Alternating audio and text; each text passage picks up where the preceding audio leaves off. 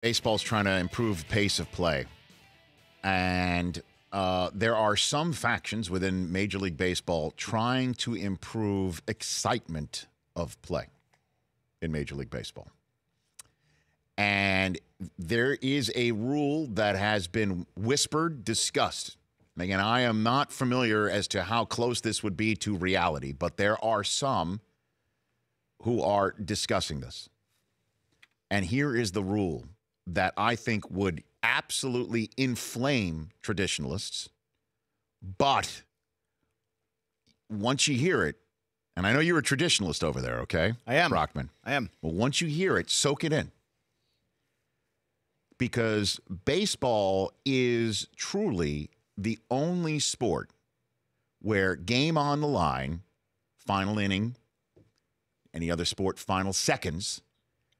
Baseball is the only sport where by mere randomness and happenstance, because of a batting order, the best players are not out on the field with the game on the line. Potentially, you're down by 2, ninth inning, you've got 7, 8, 9 up. And that's the way it's got to be, goes, man. Right? And you can pinch hit, but sometimes your best hitters are not coming off the bench because your best hitters are your 3-4 hitters who, because of randomness, are not up with the game on the line. Here's the rule change. In the ninth inning only, not eighth inning, not seventh, not extras, ninth inning only, you are allowed to send up to the plate as your first 3 hitters whoever you want. Ooh. Whether they have just played. Oh, yeah. So if 3, 4, 5 goes out in order in the 8th inning, 9th inning, your manager sends 3, 4, 5 right back out there. And then 6 goes, and 7 goes, and 8 goes. And if it goes into extra innings, they haven't figured out what it would be. Do you pick it up from the 8th? From the 8th, or do you pick it up from where it left off, that you recreate the batting order in the 9th inning that goes now for the rest of the game? Ooh. So just for a perfect example, Yanks are down by 2 or 3, ninth inning, and Aaron Boone gets to put Sanchez, Stanton, Judge up there. Put him up against your closer. But say you have a no-hitter going, right? And the idea is that you've thrown this great game, this great no-hitter that you have going. What if it's a perfect game? 7, 8, 9. Those are the easiest batters traditionally in the lineup. You're now penalized for having such a great performance through 8 innings by having to get out the 1, 2, 3, 2, 3, 4, whatever. That's preposterous. I'm reading to you from the executive in baseball.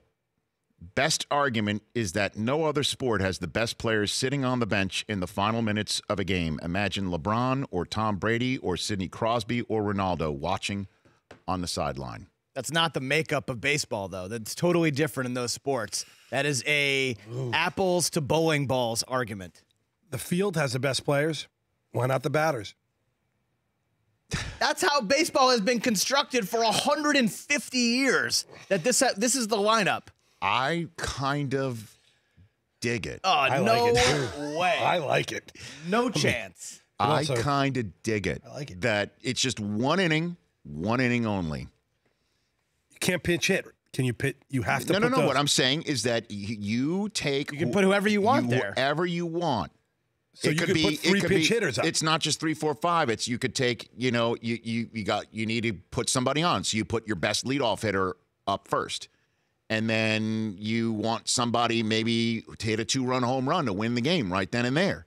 You put that guy up second. Like you have a completely reconfigured lineup and strategy just for the 9th inning. And if the game does somehow continue, I would imagine you'd have to come up with whatever rule you think works. Let's just say let's say 6, 7, and 8 were supposed to come up in the 9th inning. You put up 3 other guys. If it goes to the 10th, does the 9th place hitter now come and you have to put everybody back in the game? Or do you just reconfigure the lineup just for the first 3 guys, then the rest of the order has to go for the same? Do you do that? Ooh. Because baseball's just like, hey, wouldn't you stay tuned for that, the 9th inning?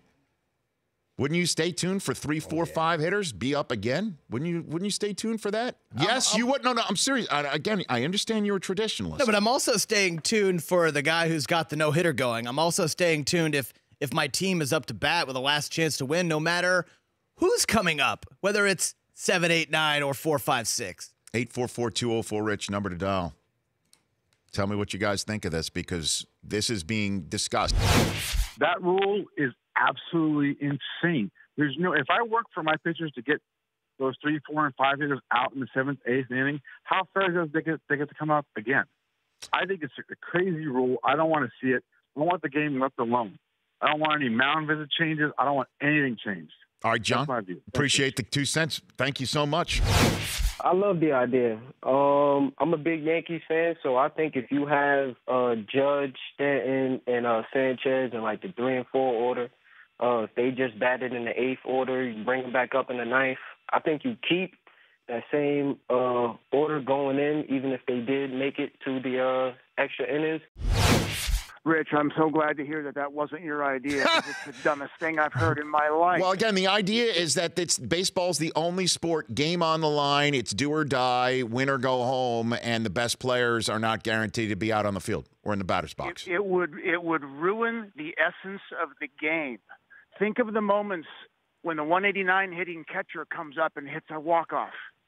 Think of the moments when the rookie walks up, his first major league at-bat, and drills a single up the middle. I mean, part of the attraction to baseball is the strategy that the manager has to use to manage a 25-man roster through at least 9 innings, and maybe beyond that. It would be like whittling hockey down to just penalty shots, because why bother with the rest of the game? Greg, thanks for the call. Appreciate it. That is the most ridiculous thing I've ever heard. But again, quoting the executive who spoke to me about this, that football doesn't have Brady on the sideline, and basketball doesn't have LeBron on the bench, and Sidney Crosby isn't sitting on the bench just because it's not his line change, and Ronaldo's not chilling out with the game on the line. Baseball's the only one that does not have the best players in the batter's box with the game on the line. All those other sports have a clock. It's also the only sport without a clock. Although, I go to a lot of minor league games, and they've got they've got the clock on the pitchers, not the dilly-dally on the mound too long. But it also has no clock. It's the beauty of it. I love the idea of it, but not for the first 9 innings. I love it for extras. Extras. It makes perfect sense for 10th and on. I mean, you can kind of almost call it the anti-Tony La Russa rule, because of what he did with pitches and pitchers and bring people in, left versus right, and I'm going to bring this person in for this situation. The whole point of baseball and the purity of it, and I think that's why there's so much traditionalist to it, is the fact that it's one man against one pitcher until the ball goes into play. And because of that, that's why the lineup is the way it is. So if you're going to refresh it in extras. When you look at how people are batting, if they're 0-3, then you're not going to put them up. Just once, though, right? Just once in extras, right?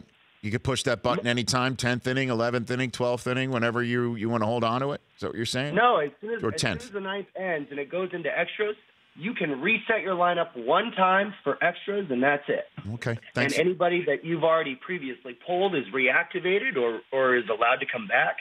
It adds to the game where the game itself should get more exciting as a result, because the people who are out can come back in. Mike, thanks for the call. And also it helps pace the play potentially, too. The Rich Eisen Show, weekdays at noon Eastern on Audience.